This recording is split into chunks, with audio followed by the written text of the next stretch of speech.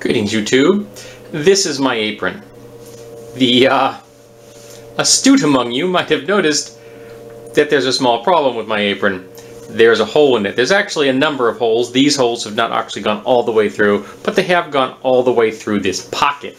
And the reason these holes exist is because I use an angle grinder on a regular basis.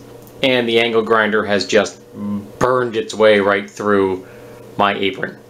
So, I would like to not have these sparks burn all the way through my body. So, I am going to repair this, because I don't see any reason not to just keep going, because I don't really want to have to purchase a full leather apron. They're expensive and heavy. So, I'm going to repair this so that it will give me better protection and will hopefully last much longer.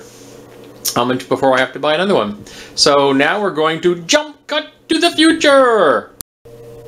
I am now armor plated. Thanks to some 2-part rivets, my hole punch, and in all, I was able to locate the rivets in this. The rivets are still annoyingly smooth and slippery in my fingers. I haven't found a solution for that yet.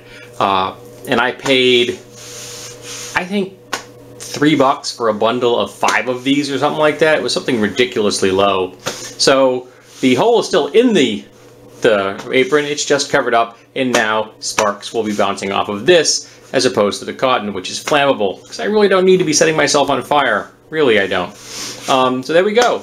Cheap solution, fast solution.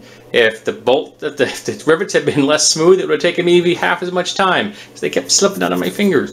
But there you go. This has been your Craft Minute.